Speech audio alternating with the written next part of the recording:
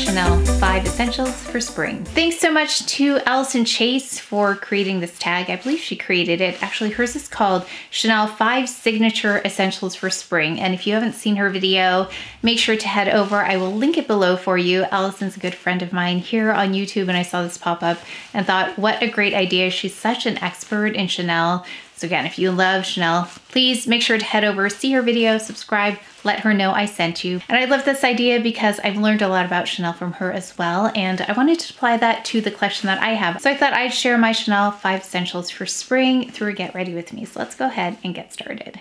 Starting with the first essential, this is the LIBRE Illuminatrice. I love a primer in these warmer months because it really helps keep makeup in place, and there's a little bit of a glow here. Just gonna go in the center, and let me just do half, because then I'll show you what this next product, my second essential, looks like without the primer, in case you wanted to just go in with that. So going in on the left side, my left side, your right side. What I like about this too is that if you just want concealer on top, this does a little bit of blurring, so you don't have to put on as much makeup. And I think for the summer months, this is especially going to be something I'll be using, but I love this for any time of the year, but I think especially going into warmer months, it's more important for me to wear this because I do get oily in the center. I have combination skin, and it just really helps keep everything intact.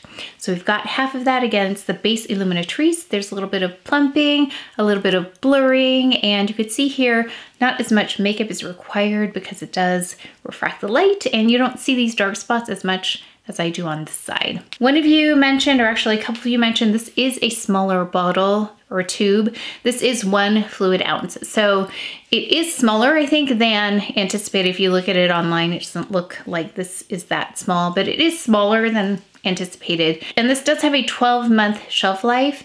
So this would last a year for me or so because I don't put on that much makeup anyway. I put on very little, very strategically. So it just depends on how much you use, of course.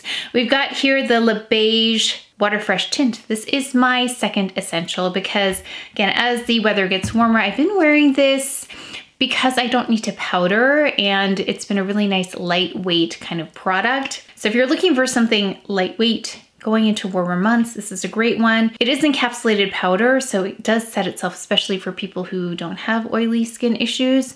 So this is in the shade, let me see, medium plus.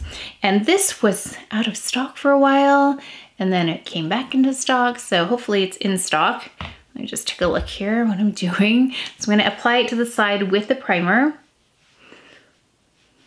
Hopefully this can help you make a decision about whether you think you would use primer with this or not. But yeah, I've been wearing this a lot. This might be my second one that I've had. One of my most loved products. So this side does not have primer.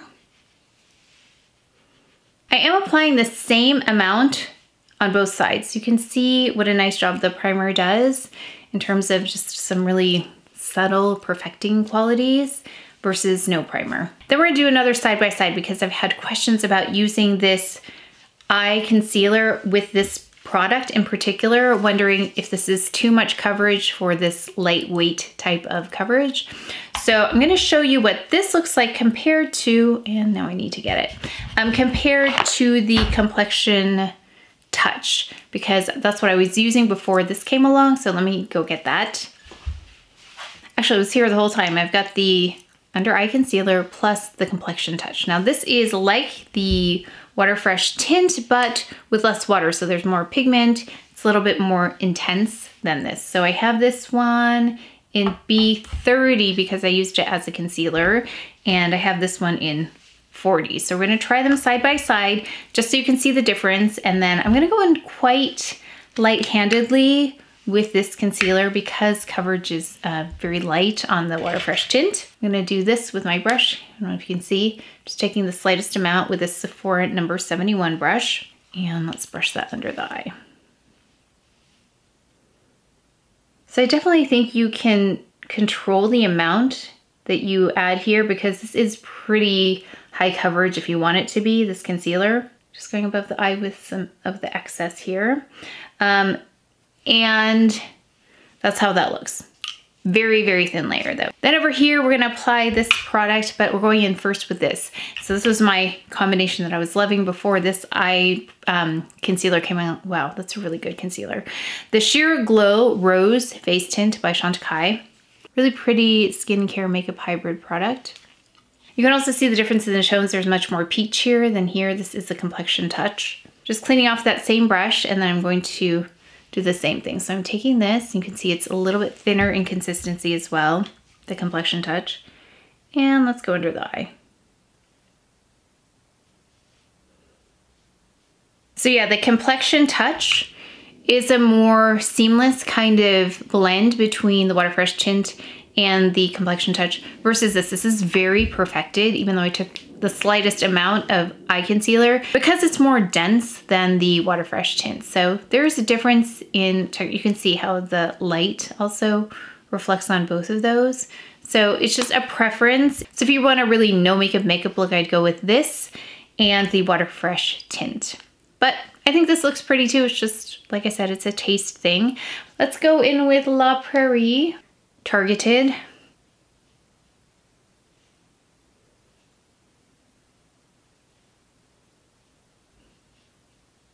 For concealer, I'm gonna go in with this today. This is the Color Corrector in Pesche. I checked the ingredient deck and it's, I believe, the same as their concealer, just as Color Corrector.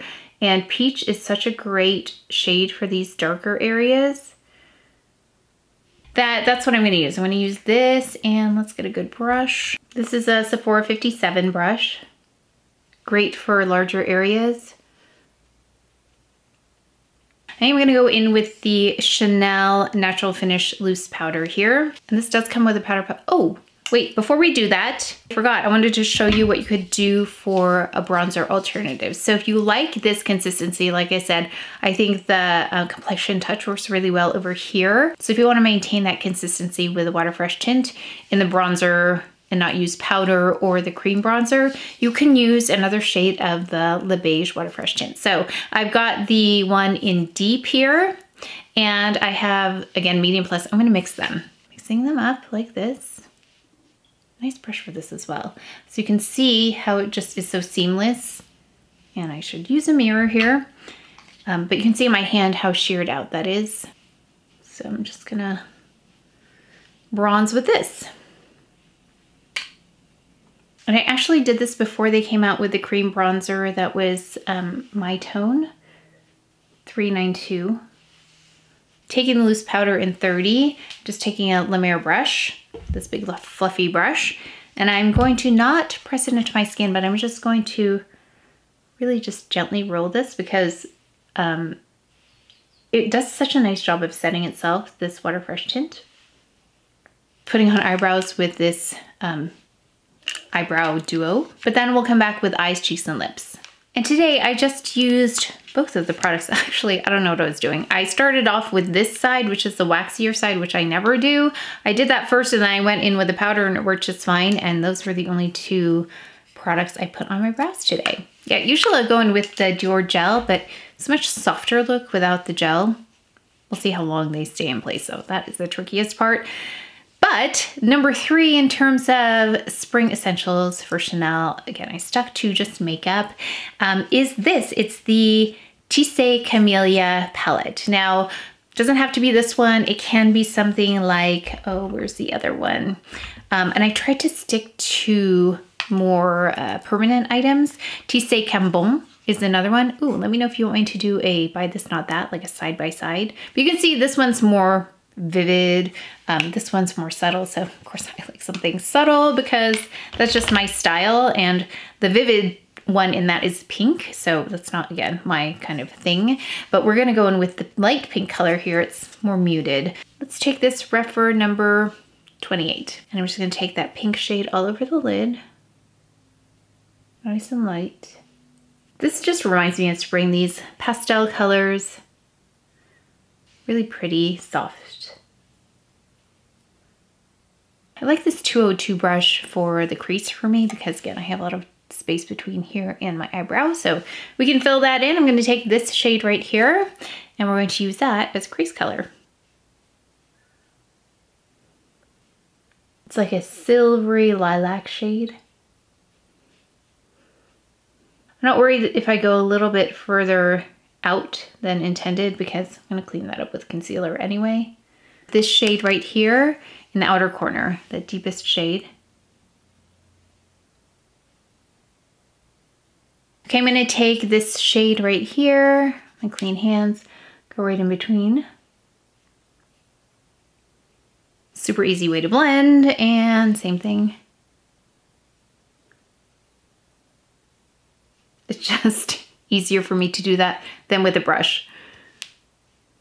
Then let's take this lightest shade and then pop that in the center.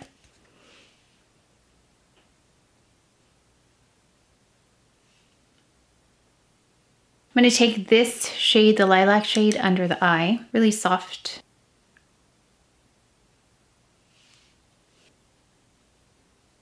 Taking this lilac shade again and just blending.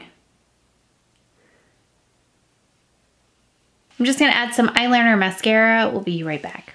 I went in with this eyeliner, shadow liner kohl. I don't know, that was so hard. In Rouge Noir 08. And it's a lovely, like, purpley shade. So not red black. It's just a lovely, like, deep violet shade. Really pretty. So I tight lined with that and then smudged it into the lash line a little bit. Put on some Fossil Longest Lash Mascara by Chantecaille and then Clé de Peau concealer just in the corners to clean up. Now, one of my very favorite things is blush. This is number 72 Rose Initiale, and this is the, it's like a pinkier shade compared to number 68, which is my go-to. So this is a bit more vivid, and I have here a reference number 5 brush. We're gonna apply that. It's this shade right here.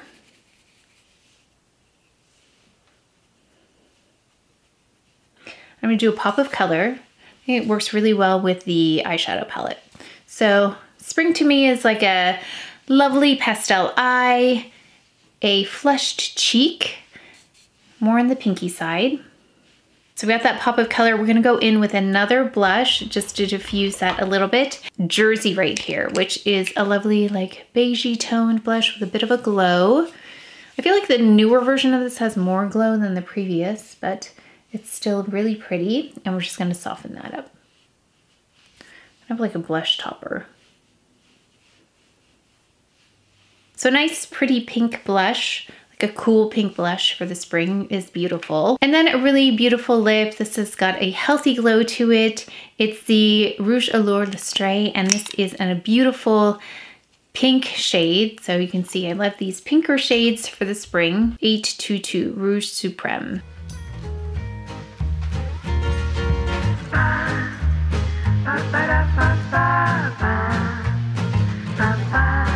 So here we are with the final look. Very spring-like to me. There's just a prettiness to the eyeshadow palette and then that pop of pink. To me, that really says spring. Let me know what your interpretation of spring makeup is, but I feel like this is very specific to the season.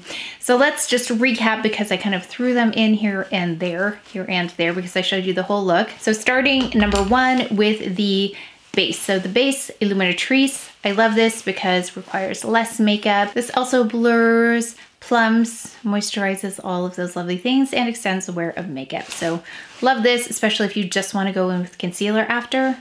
Really beautiful. And then item number 2 is such a go-to that I return to again and again. And this is for a very no makeup look for me. I love this. It's the Luggage Water Fresh Tint. It just is such a beautiful lightweight coverage, blurs, doesn't totally cover up the skin. That's my favorite kind of product. So I've got medium plus, and then I used a mix of medium plus and deep for the bronzer. So you get that consistent kind of texture throughout the whole look. So I really enjoyed this. So if you want to lighten up the base, this is a great way to go. Number 3 is a pastel hued kind of palette, and I chose Tisse Camelia. Like I said, there are other choices as well, but really think this speaks spring to me. I love the lilac shade. I love the very subtle pink tone. Pink is not my favorite shade, but that's a really, really pretty one. So I love this one. And then for the cheek, I love a pop of cool pink, and this is a really beautiful one. beautiful one. This is number 72. Lovely on its own, but I love it layered, so that's why I went in with the jersey on top, just to diffuse it a little bit, give it a little bit more of a glow. So if you don't want to put a whole brighter, bolder color on the cheek, you can do that just with a pop of color. And then for lip, I wanted something pink that had a little bit of cool to it, also a little bit of brightness, but not too bright. To me, that speaks more summer. Of course, you can wear whatever shade you want at whatever time you want, but just in terms of my interpretation of spring, I think this is a very spring-like color because it has that really joyful pink shade about it without being too much. So I think it's still really classic at the same time, very Chanel. And I love this formula because it's nice and hydrating, has a little bit of gloss to it, and it brings life to the entire look. So I hope you enjoyed this spring look. Let me know if you'd like me to do this with other brands. I can definitely do this with Chantecaille. I have so many Chantecaille products. Dior is another one I could do this with, just let me know. And I'd love to know what tips you have for your spring essentials. What are some of those things that are go-tos for the spring? What palettes are you looking at? What color stories are you looking at? I'd love to know. But that is it for today's video, so please take care of each other, stay well. If you enjoyed this video, if you learned something, please give it a thumbs up, subscribe, and I will see you next time.